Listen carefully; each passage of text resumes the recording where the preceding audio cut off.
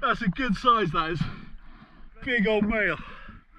Wow. Beautiful. That's a beauty. That was a lucky spot. Oh, I'm stoked with that. I am absolutely dying already before I dive. It's a hell of a climb to get down here. But just look at this. Water looks lovely and clean in close. Pretty excited to get out there and see what's there. Hopefully it'll be worth it. Oh, it's central.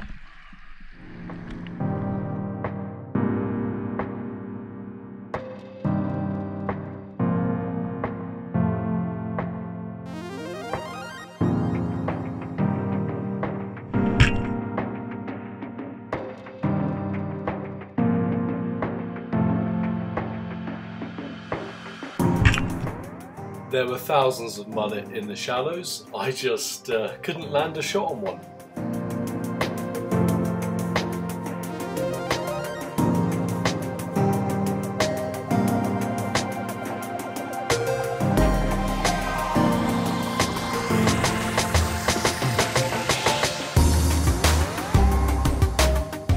There were only big wrasse around the wreck, and it was fun for me to dive it, but it's not really great to watch.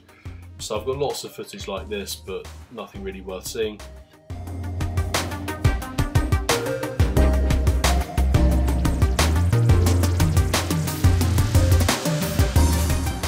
This was looking for flatfish. It was seaweed soup in the shallows. Viz wasn't great. This is a marker for a net. Normally there's a monofilament fishing net underneath and it should be marked at the other end, but this one wasn't. Stay well away, they're very dangerous, very easy to get caught.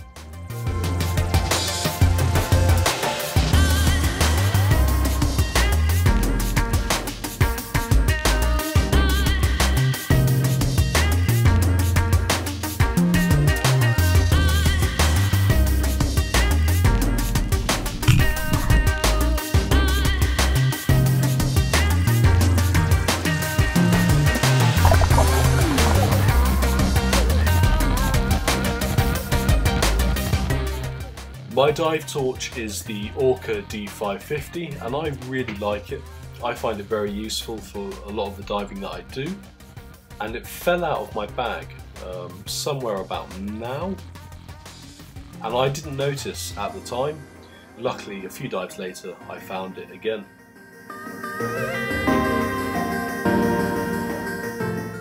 This is my favourite spear gun. I've had it about 10 years. It's had new bands, new wishbones, new handle, new spears, and now it needs a new trigger mech. So I grabbed the 75 even though the Viz was good, and I tried to do some hole hunting.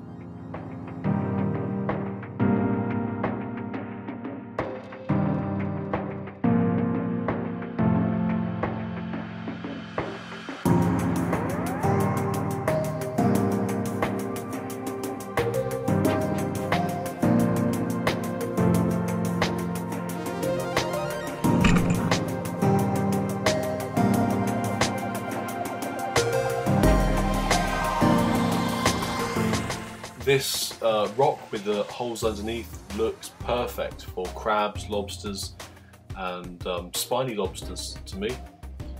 And I didn't see the crab at the time, but watching the footage back I've just spotted this crab. So if you look just above the torchlight there, there's two claws, and that was a takeable size crab sitting right in front of me. So I should probably go to Specsavers.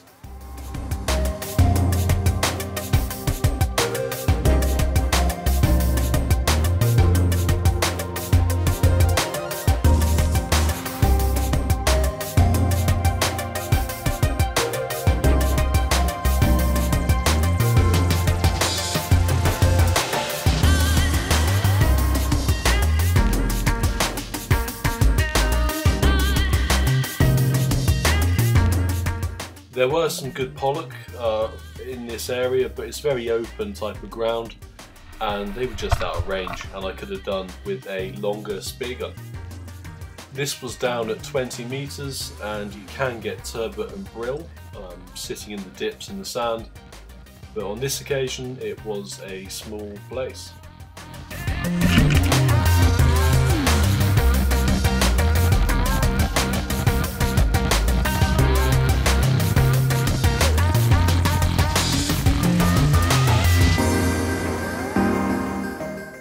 Overnight, the swell had really churned up the shallows. There was lots of bits of weed floating in the water. The viz had been dramatically reduced, and as you can see, I had to hold on to kelp and rocks so I wasn't battered into the rocks. But this seems to have drawn in the decent bass, and there were quite a few good bass about this day.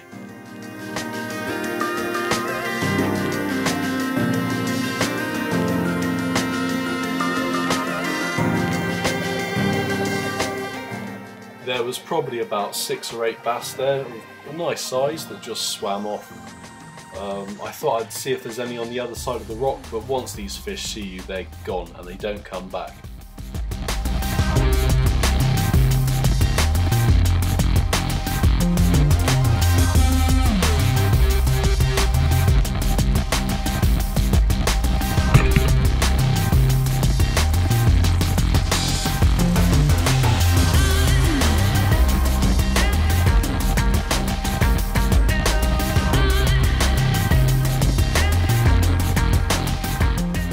That last clip was a complete fail, missed the fish, spear stuck in the rocks, see a huge tail in the hole as I swim back up.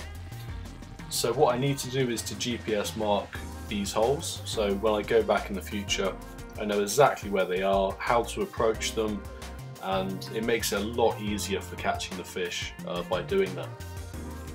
It was clear that the bass were amongst the reef, in the holes and between the rocks.